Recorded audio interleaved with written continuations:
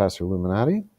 For today's tutorial, I want to talk to you how you can link objects together.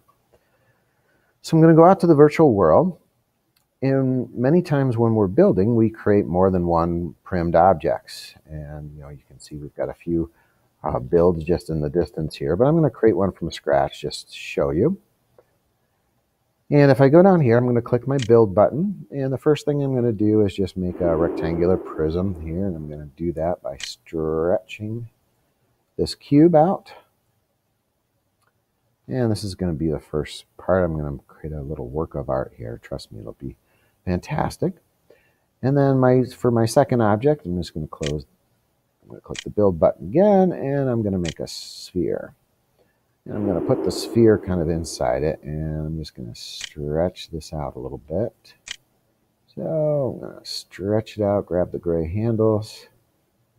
Okay, so this is going to be kind of a sphere inside a cylinder, and I'm just going to move it around a little bit so it looks like the work of art you think it's going to be. And here we go. So now I've got two objects together. I've got this rectangular prism, and then I've got this sphere. And I'm going to link them together. I want them to act as one. So I'm going to go over here to I'm in the General tab. I'm going to click on the Object tab. And notice I don't have anything. There's a link and unlink button here, but they're not linked together. So what I need to do, I'm going to use my camera controls. I love using camera controls when building. But you need to select both objects. So I'm in the editing menu, but I'm going to click and drag off both objects and then try and capture both objects together. And you'll see them kind of get highlighted together. So I've selected both items. Now notice in this object tab, I've got the link button and it's highlighted, which means I can link both of these together.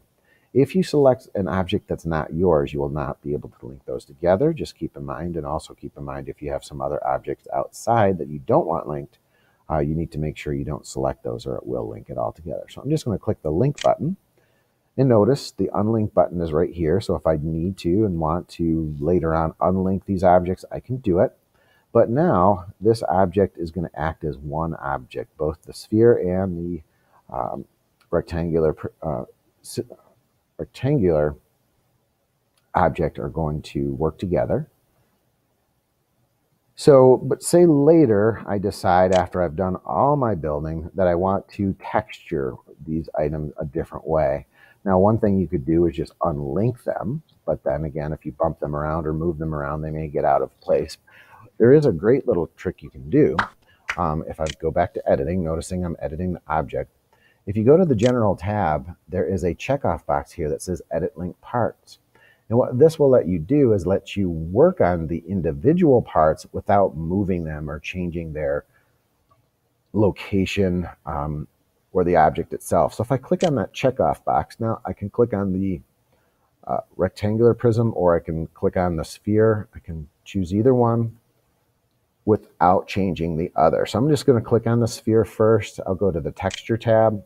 I'll click on the texture square, and let me just choose a quick texture from this. We'll go to the holiday house texture for this. I'll just choose the awning. That's kind of a fun one.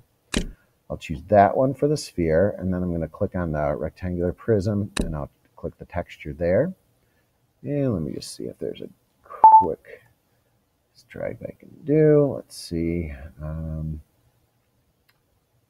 Go down to these textures. We'll also choose the holiday sphere. We'll choose maybe a different one. We'll do maybe redwood floor tile. And we'll let that res in for a sec. Shouldn't take too long. There it is. And we'll click select there. Okay. So even though these objects are connected, they're linked together, I can change the texture. So now if I click off, notice I've done that. So in this tutorial, you learned how to link objects, and then you learned how to edit the linked parts. So I hope this was informative. I'll see you in the next tutorial.